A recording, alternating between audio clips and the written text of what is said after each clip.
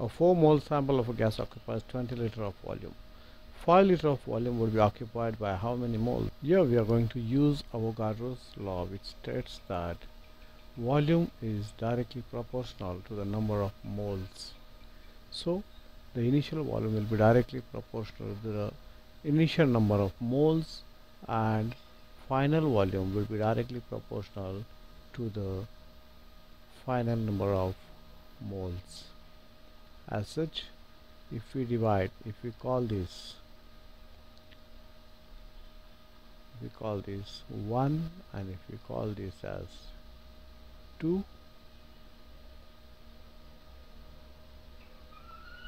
then 1 divided by 2, we get V1 divided by V2 is equal to N1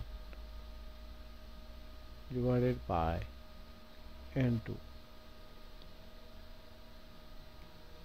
Now we got the values of V1 is equal to 20 liters.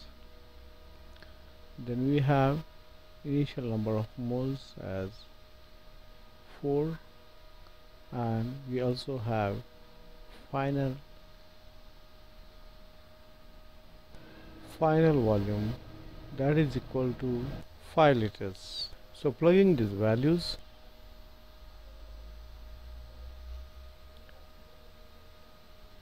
V1 divided by V2 is equal to N1 divided by N2, we get 20 divided by 5 is equal to 4 divided by N2.